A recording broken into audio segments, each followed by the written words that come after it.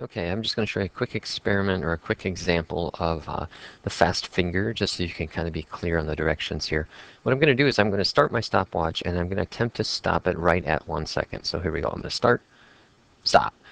All right, and I'm going to record that number that I see. Now I have 0.961. I'm just going to write down 961, and I'm going to clear my stopwatch and try this one more time. I'll hit start, stop, and I have 989. And one more time, start, stop.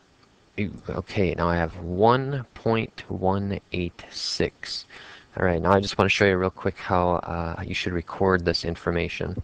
So when I look at my data and my chart, what I'm looking for is I need to first record what I got when I attempted these 1 second guesses, I guess.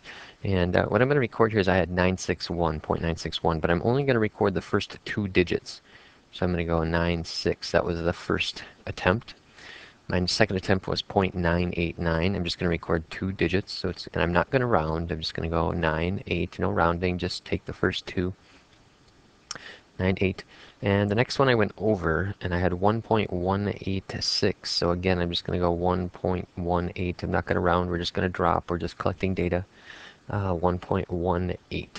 And what I want to do is I really don't want the point in here, because really when we talk about this, that's not really what we're looking for our data. We're just talking about 9s and 10s and all that. So what I am going to record is a 118, and in our minds we know that means it was 1.18. So when I go and do my stem and leaf plot, I'm going to be listing, in this case where I'm at, I'm going to have a 9 and I'm going to have an 11, and that's okay to skip numbers on a stem and leaf, but I would have a 96.96, and I'd have a 98 for a 0.98, and then I'd have a 11 and an 8 here for my 1.18, and that would kind of be my stem plot. And you're going to do this experiment 25 times and create your own stem plot for the project.